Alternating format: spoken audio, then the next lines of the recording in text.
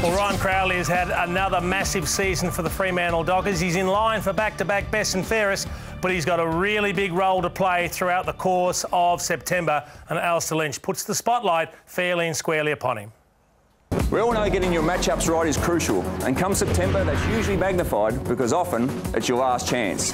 Getting it wrong can be the difference between winning and losing. And quite often, choosing who's going to play on who isn't so simple.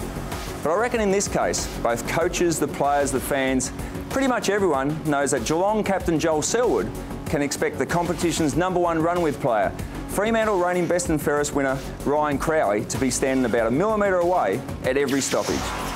As you can see, Crowley has a height and weight advantage over the Geelong captain. Both have played over 150 games and both are fiercely competitive, as well as highly rated by their coaches and peers. When these sides last met in round 14, Geelong got the Chocolates by 41 points, but it was Crowley's game on Joel Selwood that stood out. The three-time premiership player averages 25 disposals in 2013, yet Crowley held him to just 13 on this night. As you can see by this vision, Crowley has this ability to get inside his opponent's head, something he's done for most of his career. And come Saturday, it's up to Joel Selwood, with some help from his teammates, to overcome and defeat the human glove. No doubt about that, Lynchy. He is as valuable as any of the big-name players at the Fremantle Dockers, Ryan Crowley. I guarantee you that. And Kingy, if you have a look at the players that he's blanketed this year, this is about as impressive as it gets. We're talking about the prime midfielders in the competition. Only one of them, Scotty Pendlebury, has gotten to 20 possessions. And look at some of the numbers. He is incredibly effective. And we spoke about Brent Harvey off-air saying that was when it all got highlighted publicly. But nothing's changed since. He's still able to do it. He's All-Australian, isn't he? In my opinion, he has to be an All-Australian this year.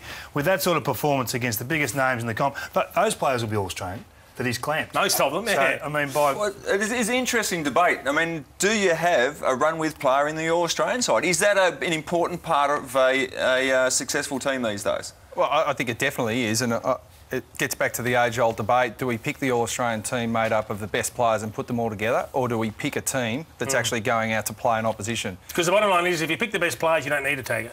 Because you're going to beat everybody that you play against, aren't you? Well, but I guarantee you play against any side, there's someone in the opposition that you want to stop in the midfield. So to have that player that Ryan Crowley is, that Ross Lyon can just rely on to go to the opposition's best mid, is invaluable. Now, obviously, I mean... Well, I can tell you, words come through that the squad's been announced. Oh, OK. And Ryan Crowley's not in it. He's not in it? Not in the 40? I would have thought he'd have to be in the 40.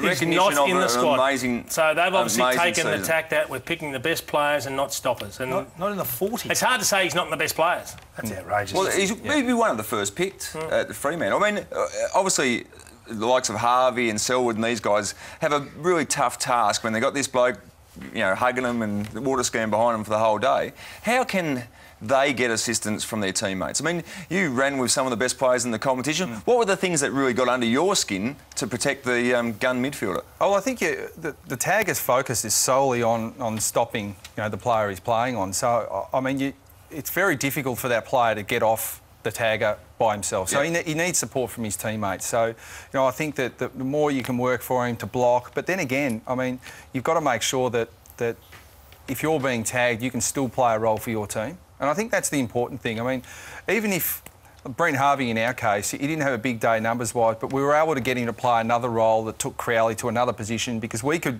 dictate Crowley's starting point. So I think that's the other thing to look at. It's not just Crowley's going to do his job, the best of his ability, but can you get an advantage somewhere else by putting Crowley where he doesn't want to be?